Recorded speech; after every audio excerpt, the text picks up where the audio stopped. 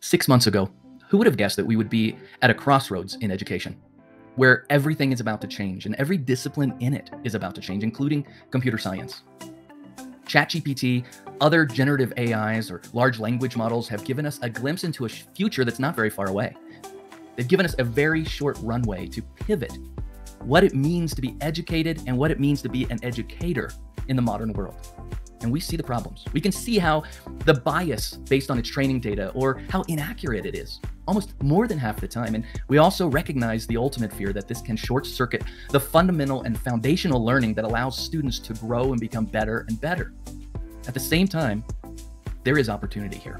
Opportunity for us as educators to be able to build and deliver a classroom that we only dreamed of in the past, one that provides catered learning for every student, one that allows us to give that one-on-one time that inspires and motivates students to cross that line from student to learner, to be able to embrace lifelong learning and develop the critical thinking skills that allow them to look at what's in front of them and evaluate that with a competency that matters so that they can influence the economy and the society around them in a positive way, and more importantly than ever, to be prepared for the real world that's there when they graduate.